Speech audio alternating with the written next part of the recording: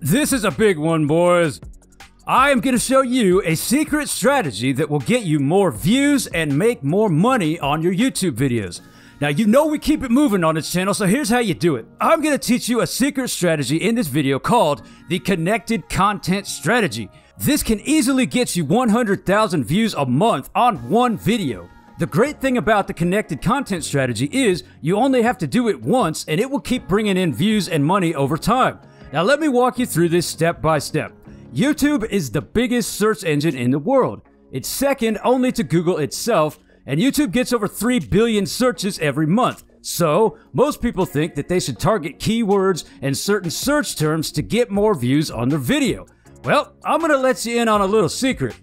The best way to get views is not from people searching from your videos, but from suggested videos. Suggested videos are the videos right underneath the video you're watching if you're on a mobile device, or it's the section to the right of the video you're watching if you're on a desktop.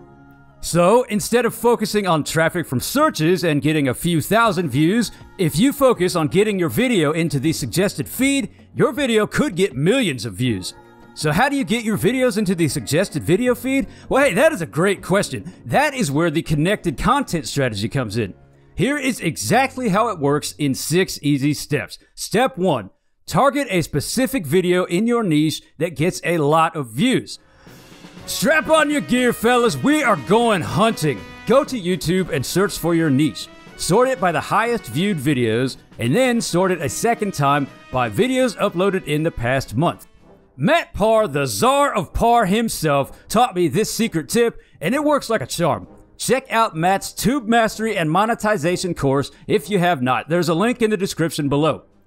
Now, this will show you videos that are popular right now. Find one of the videos with the most views, click on it, and watch it. Now, the higher the views, the better, and if you can find something with millions of views, you've struck a gold mine. But anything over 100,000 views is worth aiming at. Step 2. Make 2 new videos that are better than the targeted video. Now, the reason we're going to make 2 better videos is because when YouTube decides what videos to recommend, one of the main things the algorithm looks at is watch time.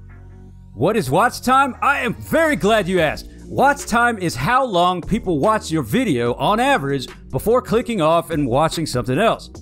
The longer you can make your watch time, the better.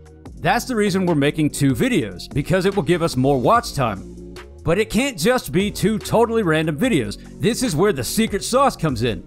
Our 2 new videos have to be closely related to the super popular video that we picked to target in step 1. And they have to be longer than the video we're targeting.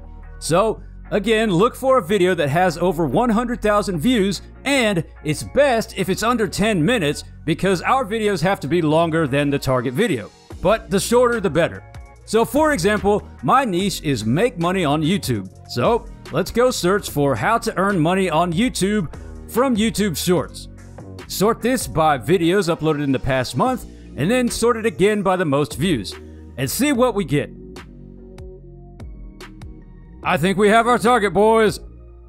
Now, what I'm going to do is make 2 new videos. One video is going to be about how to earn money online from YouTube Shorts, but it's going to go more in depth than this target video, and it's going to have cuts every 3 to 7 seconds and cool stuff added in to keep people's attention, and it's going to be at least 4 or 5 minutes longer than this target video.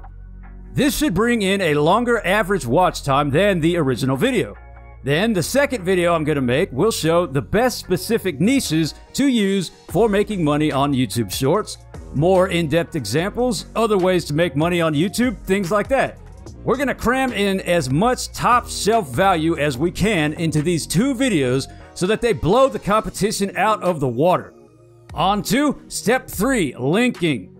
Now that we've got 2 awesome videos made, we need to upload them and link both the videos together. Now there's 4 spots we're going to use to link them together. The first link is going to be using end screens. If you don't know about end screens, YouTube lets you put an end screen on the last 20 seconds of your videos that lets people click to watch another one of your videos. So at the end of video number 1, we're going to put an end screen that links to video number 2.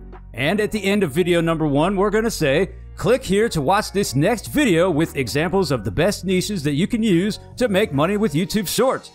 Now, link number 2 is going to be in the description of the first video, linking to the second video. Link number 3 will be in the pinned comment. And link number 4 will be a card that pops up in the corner of the screen while people are watching video number 1. All of these links are going to link to video number 2. Now, here's the secret sauce that makes this all work. It's called session time. So everybody talks about how important watch time is, but not many people talk about session time. What is session time? Man, that is another excellent question. Session time is how long people stay on YouTube after they watch your video. Now, YouTube likes watch time, but YouTube also really likes it when people stay on their site longer. So, if you can do both, you win. If the first video we upload has a high watch time and keeps people on YouTube, and that video links to a second video that also keeps people on YouTube, that means you are going to have a high session time. Plus, your watch time is going to be through the roof.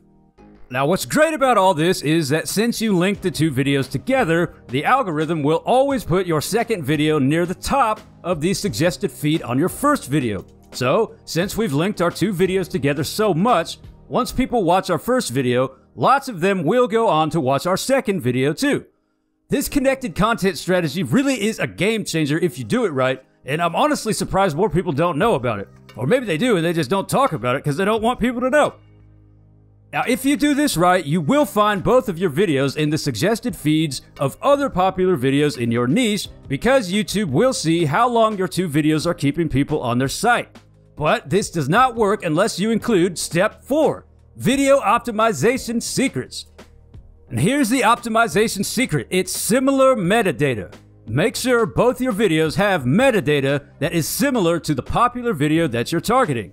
What is metadata? Dang, boy, you are on fire today with these questions.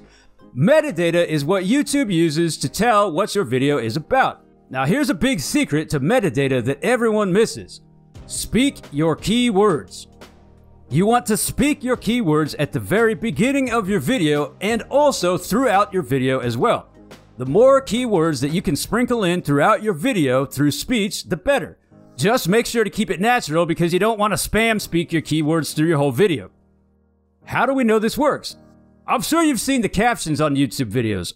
Now, most of the time, these captions are just auto-generated by YouTube. YouTube actually knows what words you are speaking in your video. I mean, it's not 100% accurate, but it understands well enough about 90% of whatever you speak in your video. So speaking your keywords in your video helps YouTube know what topic your video is about. Now, how do you know what keywords to say in your video? Hey, who said that? Keep your eyes on this one, folks. He is going somewhere in life. You can use a free Chrome extension called Social Blade that will tell you all the tags that a video uses when you watch it. Tags are the same thing as keywords for our purposes here. You can also use VidIQ if you have that. Check the description for some links. Look at your targeted video that you're trying to beat and write down all the tags that it uses. Then use some of those keywords in your video title and description in your first video, but make sure that you do it in a natural way. Again, we do not want to be spamming keywords. You also want to use some of those same keywords in your own video's tags, but again, and here is what most people miss, you also want to speak those keywords throughout your video. So, for example, let's look at the tags they're using in the video that I'm targeting. Now, you better believe I'm going to be saying these keywords throughout the video. But none of this matters if we don't take care of step 5, getting people to click on your video. Now, YouTube calls this a click-through rate. It's how many people click to watch your video after they see it recommended to them on YouTube. Think of it like this. Pretend that YouTube puts your video in the suggested feed of another popular video in your niche and 1% of people click on it. Now, that's cool and all, but hey, wouldn't it be even better if 9% of people clicked on it? You would increase your views by 900% just by improving this one thing, click-through rate. So here's how we can increase our click-through rate. We're going to open up an incognito browser window to make sure the suggested feed is not influenced by our browsing history, because YouTube is watching you. Then we're going to go to the popular video that we're targeting and see what videos show up in the suggested feed. This is where we are competing to be, and these are the videos that we're competing against. So let's look at these thumbnails and think about how we can beat them. Now, none of these thumbnails have actual cash money on the thumbnail. A lot of the thumbnails are cluttered and busy with too many words on them.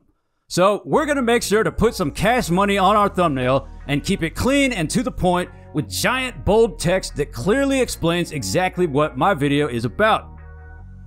We want our thumbnail to stand out next to these other thumbnails, which will make it have a really high click-through rate. And the same thing goes for the thumbnail on a second video.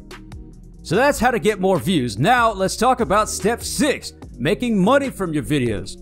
To learn how to make money from your videos, click here to watch this video that shows you how you can make money without even making your own videos, and how to monetize your videos the right way so you can make money every time someone watches your video.